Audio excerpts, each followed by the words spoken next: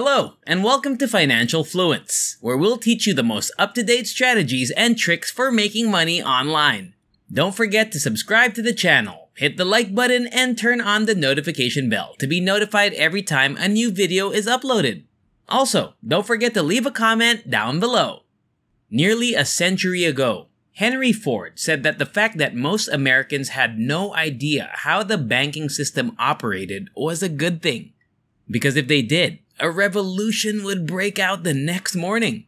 Ford's remark seems as true today as it did in the 1930s, despite the passage of several decades. No, this doesn't mean banking is bad. Banks provide crucial services and are part of our daily lives. Everyone wants to save money safely. You shouldn't hide money under your mattress or in your yard.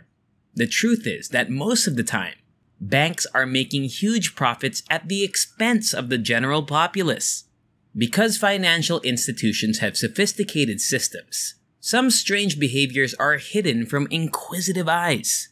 It makes no difference which side of the coin you pick. We're all in this together, one way or another.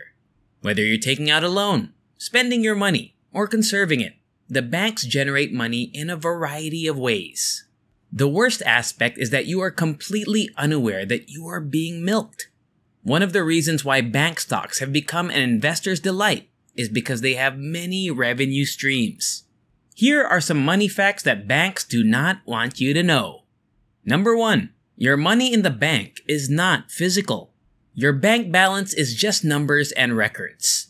Banks use your money to make company loans, vehicle loans, and mortgages. Your money may appear to be with the bank, but it's actually earning extra money for the bank in other places.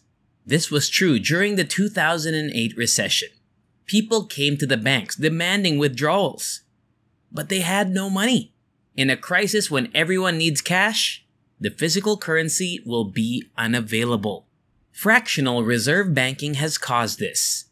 This policy allows your bank to give loans and mortgages to needy people. Does this mean banks aren't safe? No, your money's protected by insurance. In addition, the government is present and ready to intervene if something goes wrong. So if you have money in the bank, you can close your eyes and go to sleep. Keep in mind that placing money in the bank is not the same as putting money in a box that you may access at any time. Your money is working hard to make money, not for you, but for the bank. Number 2, you're losing money every year. No one has told you that keeping your money in the bank costs you money every year. This isn't about costs or theft. It's inflation related. Inflation is the rise in prices of goods and services over time. So an item you could buy with a 50 today may cost slightly more in a year and much more in 10 years. If you think that the money you have in your account is safe, you would expect that the value would remain constant over the years, or even grow bigger because of interest. Most bank accounts don't keep up with inflation though. If inflation is 2% and your bank account yields 0.05%, you're losing $1.95 every year. I'm not talking about the money you invested in some financial platforms to yield returns. I'm referring to idle savings or checking account funds.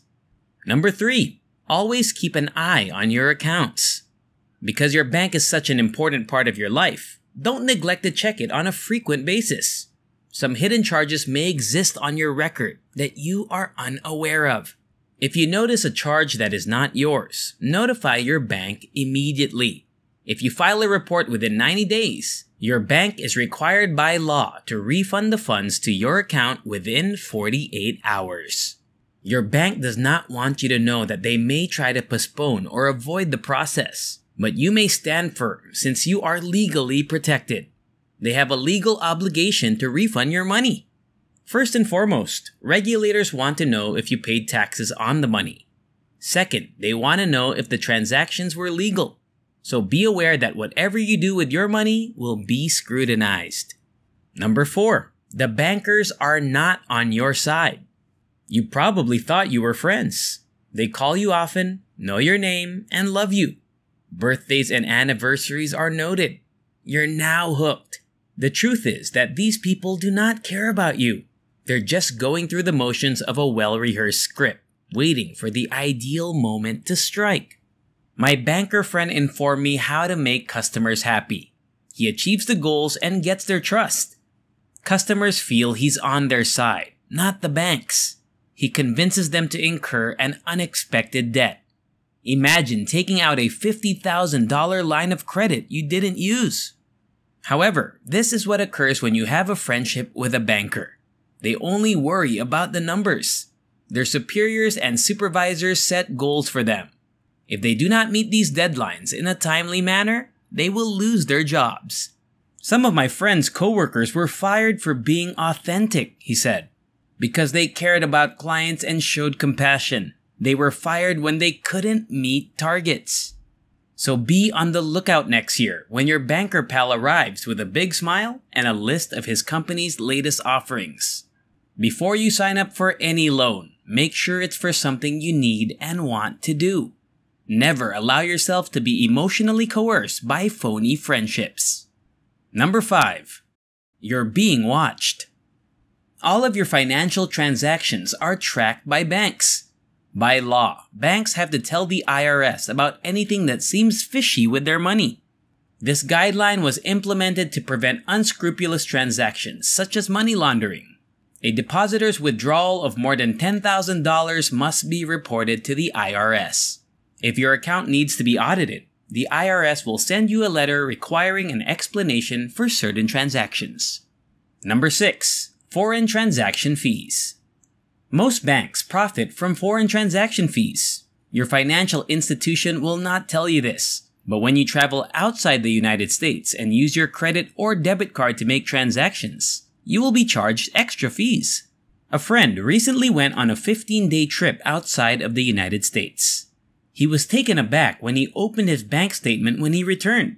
He found that he had been charged a total of $105.05 in foreign transaction fees.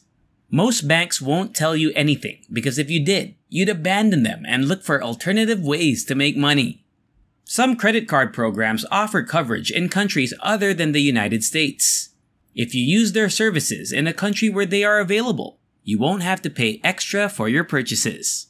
My friend, on the other hand, was unaware of this and was not a participant in any such scheme. Thus, he was milked. Number 7. Banks profit from your card transactions. First, bank profit from credit and debit card processing fees. Even if you were just credited, the retailer pays the fees. These charges have been included to enhance profit. You bought a $500 item with your card. If the merchant charges 3%, the bank gets $15. This money pays for machines and payment ease. Do you think the merchant will be happy to lose 15% of his profit?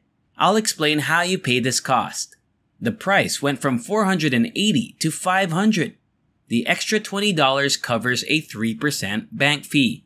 Secondly, banks give so many incentives to sign up for credit cards because they make so much money from them. Your card's interest rate might be adjusted at any time.